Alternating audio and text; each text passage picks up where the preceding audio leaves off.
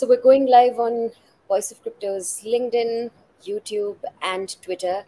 And as our viewers know, that we usually go live on Wednesdays, but this is not a normal day in the history of the cryptocurrency markets. And after the landmark judgment that finally declared XRP as not a security, we needed to have we needed to have someone from the legal side on our channel today. And so we have Mr. Navodaya Singh Rajpurohit, who's spoken at a lot many events in the past, including some of the top in the Web3 space like NFT NYC. And it's our pleasure to have you on board today, Navodaya. Could you please give a brief introduction about yourself? Thank you, Varini. Thank you, Voice of Crypto, for bringing me here again. So last time we discussed about SEC and Ripple case was few months ago, and we were discussing whether this will go against SEC or this will go against Ripple. But I remember that, yes. so what I have seen is from the judgment, it's a very balanced judgment. Some Mm-hmm. parts are given to SEC and some parts of it are given to Ripple. So it hopefully it will be a good discussion, and we'll get to know about what exactly happened in this case. Absolutely. But from a legal perspective, Navodaya, while it came as a shocker to me, in the Indian time zone later in the night when the news broke, it was it was a crazy night to say the least. But were there any hints that this would be in the favor of of Ripple, and so soon, by the end of we weren't expecting the decision to happen so soon, or were we, from a legal perspective?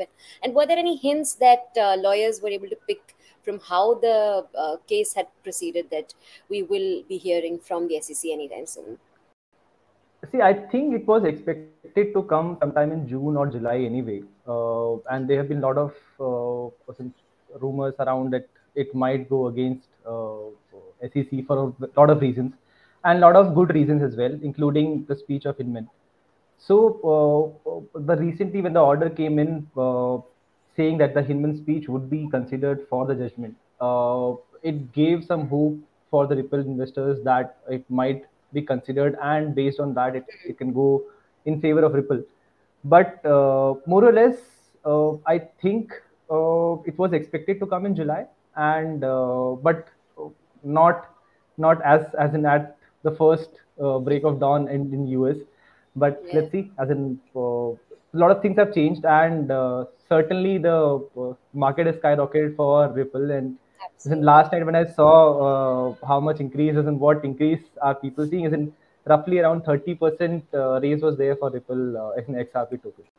Absolutely. And not just XRP, this sudden gain also favored some of the so called XRP killers like Stellar's, XLM, and the entire cryptocurrency market sort of benefited from this move, which was something that a lot of participants could oversee from a really long time. But now, finally, addressing the topic of today's discussion, which is we will be decoding how Ripple sort of took this win right under the noses of everyone. And if you have to decode the key points of the judgment, what would they be? And you initially mentioned that it is a well balanced judgment, while in the media it is being deemed as a big victory for crypto, for Ripple. You, on the other hand, say that it is a balanced statement that sort of gives an edge to both SEC and the crypto market. So, how so? And why would you exactly say that? See, I've gone through. It's a fairly small judgment of 34 Hmm. page, which is usually not the case. So first thing which we have to understand is the case is still not over. Mm, okay. Everybody has to understand, because Interesting. see what I've seen in most of the media outlets, as in what is being presented in the market, is that the SEC has already lost the matter, Ripple has already won the case, and nothing is else going on, and everybody is going to rely on this judgment for any Yeah. SEC case which happens. But unfortunately, this is only a summary judgment. So a summary judgment is only with respect to the facts which are primarily not disputed between the parties. Understood. So the facts which more or less have been accepted by Ripple and SEC, this judgment is based on that. Hmm. Now, what Judge Enilasa Torres has done is that she has divided the sale of XRP tokens into three categories. Hmm. First is the institutional sales, which happen based on a contract, which is usually between hedge funds, within Ripple and hedge fund, or institutional buyers or accredited investors. So Right. that is the first category of sale. Second is the sale which happened through the exchanges, which Ripple did not know who is buying the XRP, and the buyers also did not know who is actually selling the XRP to them. Got it. And the third category of sale, which has been mentioned in the judgment, is the sale which happened from Ripple to either its employees or vendors, where they have given them XRP instead of money, Mm-hmm. or the or XRP is given to projects for their funds. So for making or developing their projects on XRP ledger. So these are the three category of sale which has been mentioned in the judgment, and unfortunately or fortunately, the institutional sale has been declared as a security, Okay. and it has been held that the security is in the institutional investment which has been done is a contract for investment, Mm. and security and Ripple is in violation of that. Whereas the other two category of sale has been decided to be not categorized as investment of investment contract, and those are not securities. There is no violation in that. Mm. So that's why it's a balanced judgment, because more or less both the parties have won certain parts of it. But what the industry needs to understand is that what everybody was thinking, that if you have entered into SAPs or if you have direct contracts with the companies, it will not be categorized as a security, though they are mentioning that it is not a security in the agreement itself. It can Mm. be categorized as a security based on how it is. Understood. So, if you have to decode it for in layman's term, and if our audiences want to know whether XRP itself is a security or not, irrespective of the context, what would we say? So for retail investors, it's Mm-hmm. it's held that it is not a security, because though they are investing it as with the expectation of gains, the gains are not expected, or gains are not directly linked to the action of the managers or the founders of the company. It's not Mm-hmm. directly linked with the whatever the company does. It's also linked with multiple factors, as the cryptocurrency. If the Bitcoin goes up, most of the currency will go up. So Mm. therefore, it is tied. It is not directly tied up with the events or projects of the project, but with various other variables. Therefore, it has been categorized as not a security for retail investors. So Understood. for retail investors, it's very easy to believe that they are Mm. not investing in a security. It's a Mm-hmm. commodity for them, or whatever finally is being decided after the case is done. So just to give you the context of what will happen next in this matter, is all the facts which are disputed between the parties will go through a trial. And Mm. once the trial isn't finished, then the final judgment will come in to understand what is what. Understood. So, with Ripple gaining an edge against the SEC, there's quite a bit of predictions that there's a similar case that Tron has against the SEC, and that they would also gain an edge, and this would by default lead to TRX sort of gaining pace in the market. So, no predictions, and I would like to mention that this is not financial advice, but do you see a similar fate for Tron and Justin Sun, maybe, and maybe for that token as well? See, we have seen LBRY judgment, we have seen Telegram judgment. Both of these judgment have been relied upon in this SEC versus Ripple. And hopefully, this judgment will be referred in all the other cases which are pending with respect to token being security or not.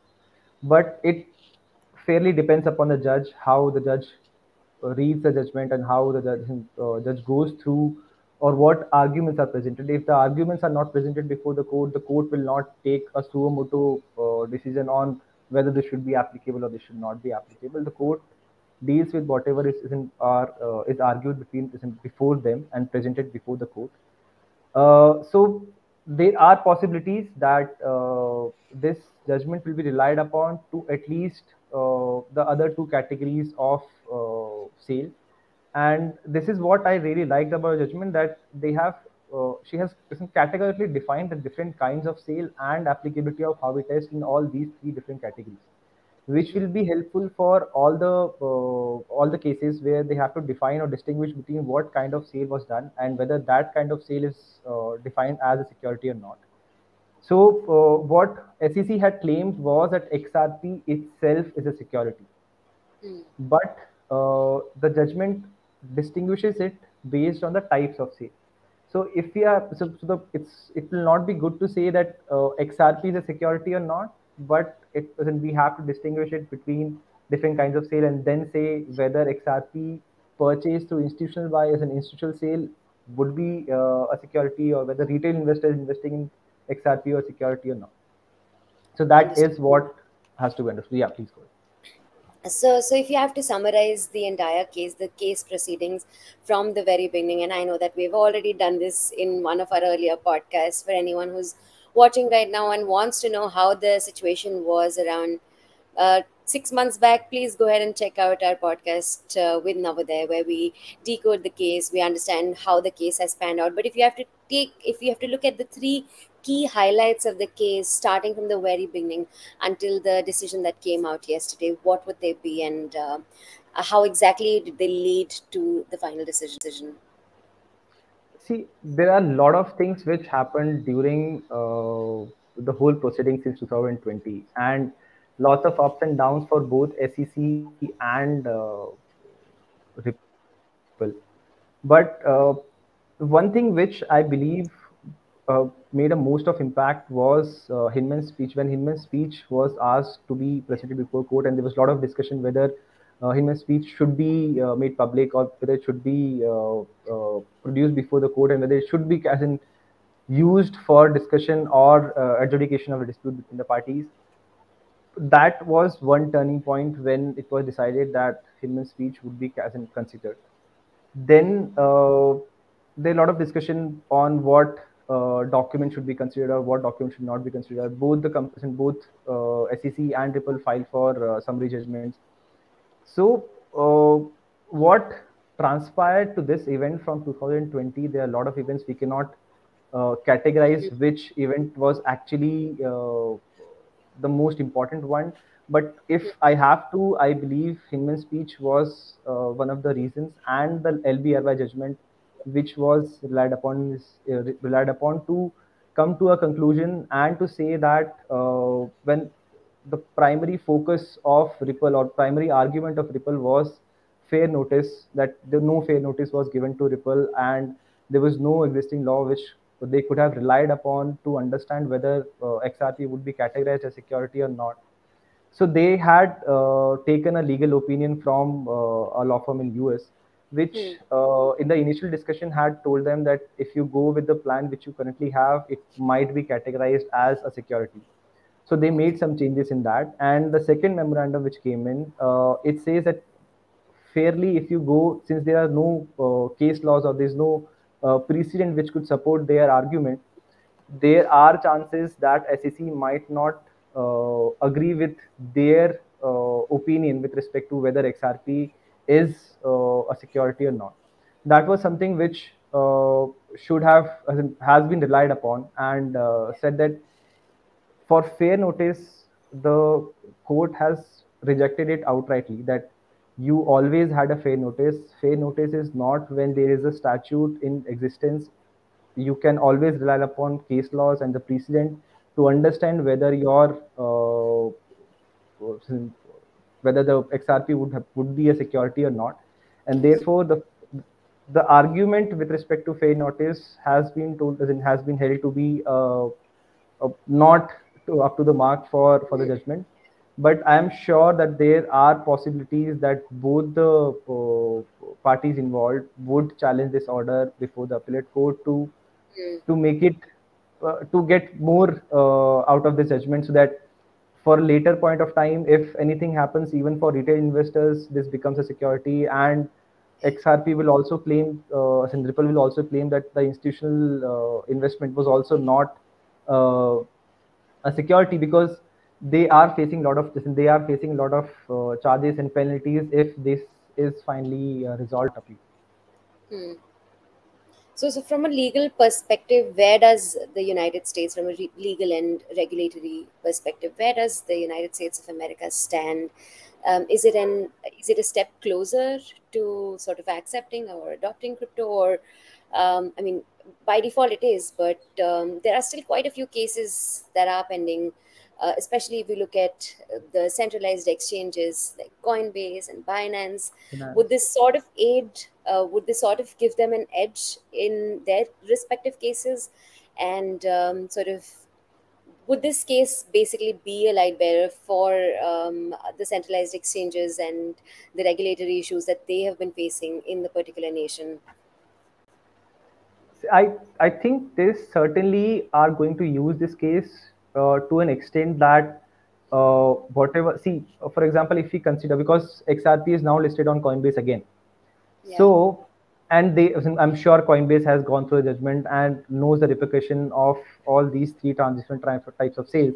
So, certainly they are going to use it for retail investors, but there is still a possibility of uh, them being in a situation where they have bought securities as an institutional buyer, but selling of those securities to the investors or to the retail investors, as mentioned in the judgment, is not categorized as a sale of securities. So, and since the charges on Coinbase is with respect to that they have sold securities to the retail investors, and now that this judgment says that the sale of securities of XRP to general public is not a security as an investment contract. Therefore, it could help them to a certain extent, but they'll certainly be in issue with respect to what they bought, whether that was security or not. Understood. Does the structure of the US SEC itself stand a change after this landmark judgment? And I don't know if you remember, but a few weeks back, there was this AI generated news that took over the markets that Gary Gensler has resigned. So, I mean, this is just out of my own curiosity. Would this sort of lead him to resign ultimately, or is he going to stick around? And would the structure of the SEC and with the key laws that the SEC has started out, do they stand a change after this judgment? I think it's a partial win for Gensler, and I don't Okay. think he'll take it as a win for him and not as a loss, because at least they have caught the legs of the running ghost. So at least Mm. that point, to that extent, he has won the case, and they. As in, I'm not sure whether I've not seen any media outlets saying that SEC has won this part of the judgment or not, but they Yeah. are certainly, if they are not promoting it, they are certainly using it, or deciding to go for appeal. But it will Mm. take some time for them to decide whether they have to go for appeal, because either they can accept this win and shut up, or they take it forward for the rest of the part as well. Right. Also, can we just retouch upon the definition of securities by that is being followed in the United States, and does it stand a change, or will there be a clearer definition about what securities are after the judgment? So what Harvey test says is that there has to be an investment of money, Mm. whether it can be in cash, or in fiat currency, or in stable coins, or whatever. That depends upon what kind of transaction you are entering into. Then there has to be a common enterprise, which has been held that Ripple does have a common enterprise, and all the investors are basing their profits or loss as a common pool, as an all as an investor altogether. And thirdly, they are, whether there is an expectation from the buyer that they will gain something out of it, or maybe profit, or any as an X amount out, as an out of their investment, without working towards it based on the work of entrepreneurs and entrepreneurial or managerial work of the founders. So if these three conditions are fulfilled, then it becomes a security. What Ripple had tried was to suggest a different test in addition to how we test, which says that there has to be an intention of the parties of while they are investing, that they will get the money back or they will raise the money. There has to be certain requirements in addition to how we test, so that to understand whether it becomes a security or not, to which the court has outrightly said that this, we are not going to apply your test, Mm. as it is not backed by any case law, though they relied upon a 1933 judgment which was relied upon in which was relied upon in Howey test. But they said that uh, the addition of anything in addition to Howey test is not been agreed by Supreme Court, and adding these tests to Howey test would go against the Supreme Court, which is not allowed for a district court to go against. So if that test which Yeah. has been suggested by Ripple, it has to become a law. It has to come through Supreme Court and not. So they might have to approach till Supreme Court to get the final judgment on their favor to add these conditions to how it has to identify whether it becomes a security or not. But till then, the Harvey test is the thing which you have to. It's like a North Pole which you have to follow till the time you have to decide whether it's a investment contract or not. But I remember a lot of people coming ahead and saying that the Howie's test is in fact outdated and it needs either a replacement or some sort of amends. And like you said, that until that does happen, the current Howie test is what we have as a reference or yardstick. If we talk about the changes that would be made to this particular test, or will it be discarded, what would they be? And how would that sort of change what securities look like in the future? See, I would not go into the details of what should be categorized as security or not, because that is prerogative of either the legislature or or the court to decide whether it has to be changed or not.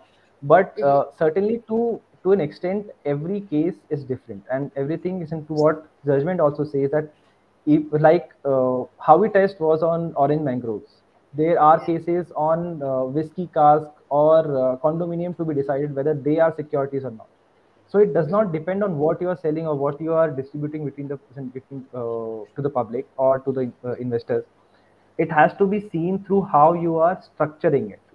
So if you are structuring it in a way that it could be a security, then it becomes a security in any way. So Yeah. whatever you do, it becomes a security. Mhm. But it's not about the substance, but the work in totality and the structure on the how deals are made and what you have written in your agreements between the parties. So if there has to be a change, I can understand that this how test is way old and should not be relied upon, but it should come from a legislature or from courts, but none of them are either isn't taking any steps towards it. So till the time there is something which could replace it or there's any suggestion towards it, we cannot say that there is this is an old law which should be applying. Like in India also, we are following laws from 1860, 1908, which Yeah. is our primary procedural laws. So Mm. if there is a change or there is a need for change, it should come as an it should be shown by parties that why Yeah. this Howey test is not applicable or why Howey test is way too old to not decide upon securities. But when you see at the other end, where Howey test has been applied for whiskey cask or for condominiums or for orange mangroves, it Mm. is vast. And for security laws, it has to be vast because like you cannot restrict security laws to particular angles and particular things that Yeah. only when this is there it has to be a security, apart from that everything is not. You have to go through a wider angle and then come to a narrow scope to understand whether it becomes a security or not, because public money is involved. And if you specify that only these three things will become a security, it will hamper innovation, but it will also hamper if you keep it very narrow, public will not be able to invest and they'll not be able to generate money out of these kind of investments. Absolutely, couldn't agree more. I was thinking yesterday that with this judgment coming in, this does seem like the end of an era. And I mean, for the last 2 to 3 years, the entire market, the media has been watching the Ripple versus SEC case so carefully. And I mean, these were some of the highest searched terms on Google Trends shows that clearly. So, from a regulatory perspective, I think this question is on everyone's mind. What next? What is going to be the next Ripple versus SEC? Because we're sure that versus SEC is going to stay, but which which other company is going to replace that? Would it be Binance? Would it be Coinbase? Or would it be a new player altogether that SEC will be sort of laying its eyes on? Any idea as to what would be the next big case from a legal regulatory perspective in the Web3 crypto space? See, I'm looking forward towards SEC and Binance because that has a wider scope of interpretation, a wider scope of allegation which has been made as compared to Coinbase case. So I'm very hopeful that something, see, this becomes a see what uh, what I don't like as of now is that all the judgments are coming from a district court's point of view, and Yeah. till the time somebody approaches Supreme Court, everything is just either for that home district, Mm. like for example this one is only with respect to New York, Southern Okay. District of New York, if I'm not wrong. So that law will only be applicable to all the companies or all the sales which has been made in that particular district, and not throughout US. So until unless somebody approaches a Supreme Court, like what Coinbase had done, I think is still pending with respect to motion to compel arbitration in, I think, Belinsky's case, whether the person, whether whether the people can have, or whoever has suffered damages because of Coinbase could approach courts as a class action suit, or whether they have to be compelled to go for arbitration as provided in their terms of use. So for that, they have approached Supreme Court stating that since all the parties have agreed to limit their rights to arbitration and not file class action suit, that has to be followed, and both the parties should be referred to arbitration and not be allowed to go for a class action, because if a class action suit is filed, then there is a lot of pecuniary damages which can be suffered by the company, and therefore most of the companies would prefer to go for an arbitration where they can either settle and does not become a public, the document does not come in a public domain.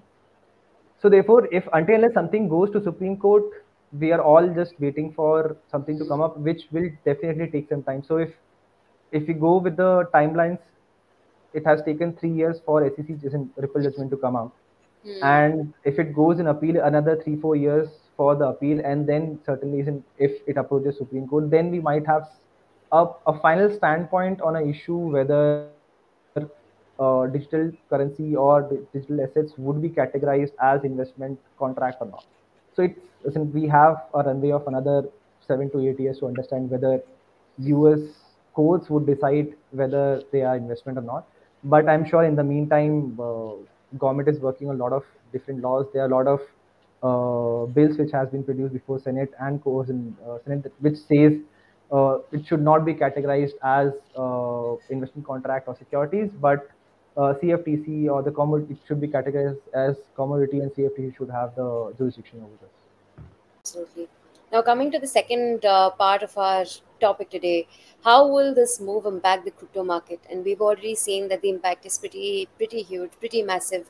We saw the crypto market cap skyrocket. Some of the top coins sort of gained in double digits. XRP itself gained almost 70% in just one day. Wow. One of its most massive upticks in the last 2 to 3 years. And the next prediction is XRP to $1, and then probably US $3. But that's in the future. For now, if we look at the impact that this decision has already had on the markets, and what do you see as a key short-term effects in terms of price or in terms of the regulations changing? What would they be? See, on the issue, I'm not a trader, so I'm not wasn't very conversant with this whole issue. But to what I am expecting is that till the time everybody gets to know what actually happened in this case, maybe after this, the market will crash and people will start selling off XRP. But till the time everybody is aware of what is actually happening in this case and what has been held, and the case is still not over, Hmm.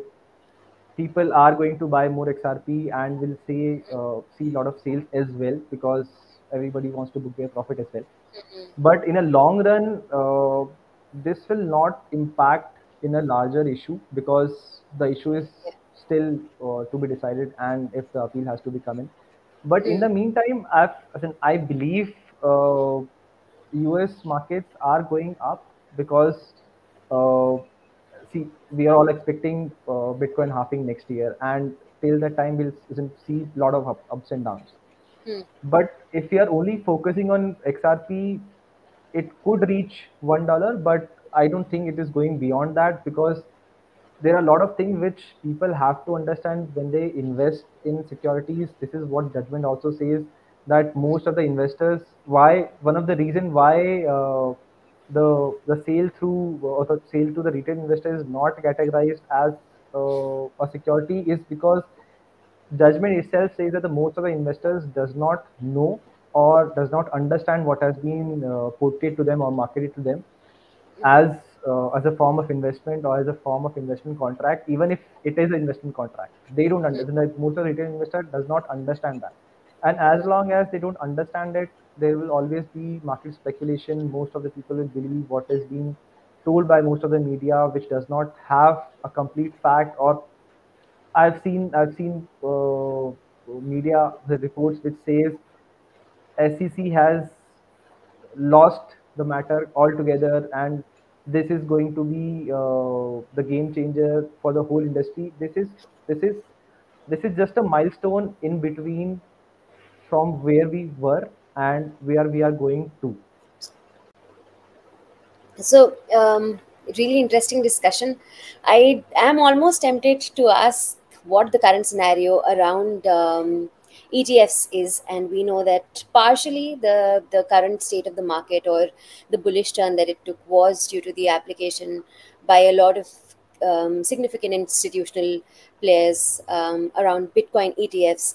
What is the current state of market in terms of approval of those Bitcoin ETFs? And do you think that this, after the judgment, these ETF approvals would be a lot easier, spot ETF approvals, especially, which the market is sort of keen on having and is expecting?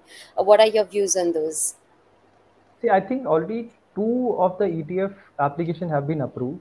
BlackRock was rejected because of the issue with respect to the agreements, with respect to disclosure as in disclosure agreements.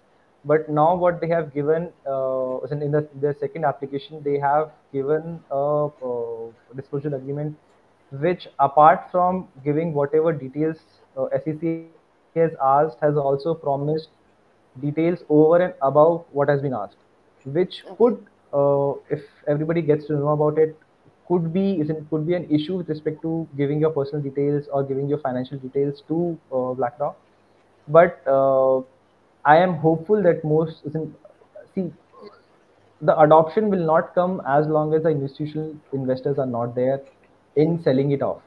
So if there has to be adoption, institutions has to be involved, and the more institutions are involved, the regulation would become better, or at least will come to us come to a point where we are accepting or we are coming to a agreement that at least these things has to be understood and these things has to be applied to at least go forward, and then maybe fight for more rights for the industry. But till that time, till the time the most major institutions are going to come into the industry, we are not going to see regulations, because there are lobbies which would always function, and until as you either you are a part of lobby or you're not a part of lobby, and if you're not a part of lobby, then nothing is going to get in your favor anyway.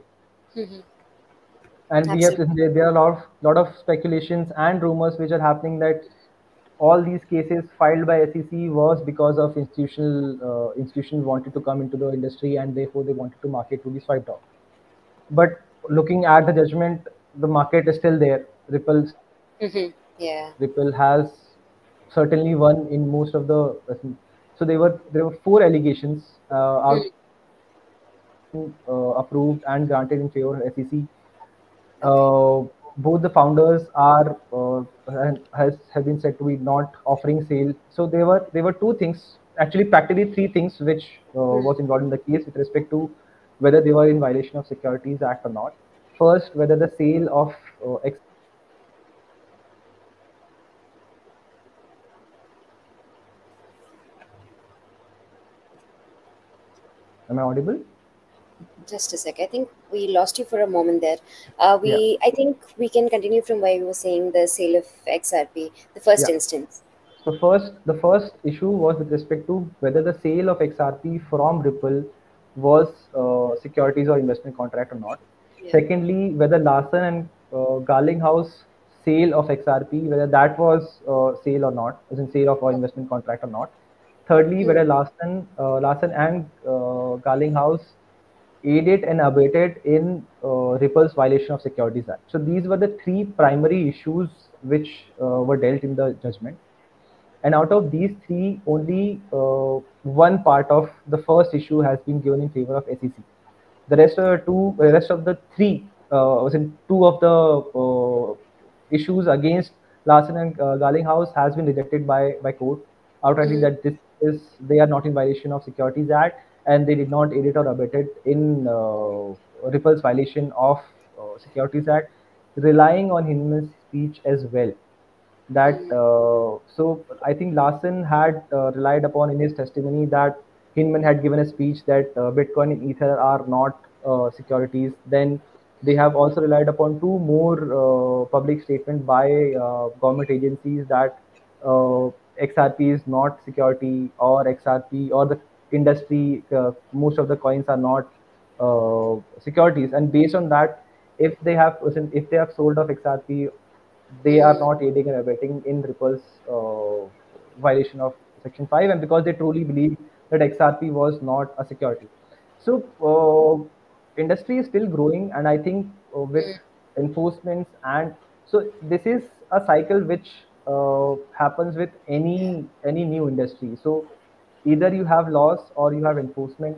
If you have Mhm. laws, there are some who are applying those laws and following those laws. There are some who are diverting from that. Then there's again enforcement. Once the enforcement is done, it reaches Supreme Court, it becomes a law, then law changes.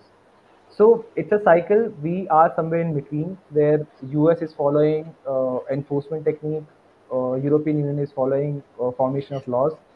We will see a lot of enforcement in European Union as well once the laws become applicable in next year, and being followed, not being followed by a lot of projects, and how it is being interpreted. Because until unless, see, forming of laws is just part one or step one of regulating an industry. Yeah. The second step becomes enforcement, and third step is when the courts actually interpret what the laws are formed with respect to the industry. So until unless we reach to the point where courts are interpreting the laws, nothing is finalized. Everything is based on your own interpretation of law, and certainly the industry is growing, and hopefully after Bitcoin halving, we'll see more gains in the industry. Absolutely. Any final words on today's discussion over there? And I have to say, this was a really insightful discussion, especially for me, the way you decoded all the four pointers, and it made a lot of sense how a lot of media houses were sort of bashing the SEC about them losing the case, when it's great to see a very fresh perspective that this wasn't a win or a loss. It definitely was a little bit of the win for the larger cryptocurrency market, but indeed a very well balanced judgment that we saw from the US SEC. But any final thoughts on this judgment or on the matter? See, based on judgment, on judgment, and to everyone who is getting involved in XRP right now, or trying to get gains out of XRP, please go through the judgment, understand what you are applying for, what you are investing in, because don't just rely upon 3 pointers, 5 pointers given by anyone, not even me, or anyone, or not even Hinman, because that speech can be read or interpreted in different ways. Court can interpret whatever you say in a different ways. Tweets, Reddit post, YouTube statements. So whatever statement you make during your, this is especially for the project owners, that if you are making a speech, if you are writing something on Medium, if you are posting something on Twitter, please understand everything is and will be read against you in case it becomes an issue Sure. for the regulators. So it is very important for any project or Mm. investors to understand what they are writing or what they are saying in any public forum. And because whatever, so see it, everything is based on interpretation, and everything is based on perception on how it is perceived by the investors and the regulators. So be very mindful of what you are saying, what you are writing, and therefore read the judgment before you say something, because everybody is going to question you if they understand what is going on. And see, ultimately it's your money, and if you're taking money as the project owner, it's public money and you cannot waste it, because regulators and the public once they get to know what is happening, they'll definitely come person against you. What we have seen in most of the class action suit filed in US, and you will certainly lose whatever money you are making. Plus, there's always chance of you visiting jails as well.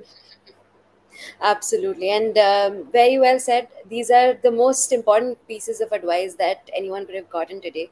Do your own research, don't fall into the hype trap. And while it's a great time for all of us to rejoice because it is sort of the beginning of a bull market, no comments, no predictions. We would still say that do your own research and do not trust any analyst, any institution whatsoever, but be very mindful of where you place your trust. And of course, research is key.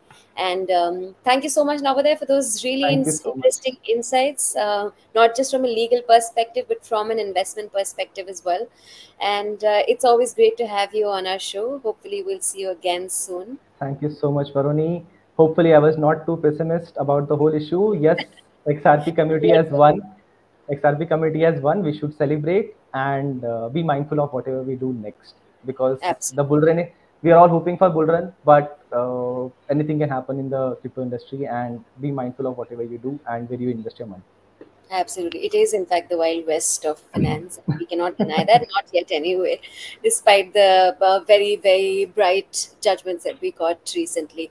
So, thanks again for joining us, and thank you everyone for joining us today for this interesting session. We'll also be leaving this video on our YouTube channel, so anyone who missed it out can catch up with what Navodaya said over there. And do check out, do go ahead and follow Navodaya Singh Rajpurohit on various social media platforms. Big shout out to you, Navodaya. Thanks again for Thank you. joining us. Have a great Thank day. you. Bye bye.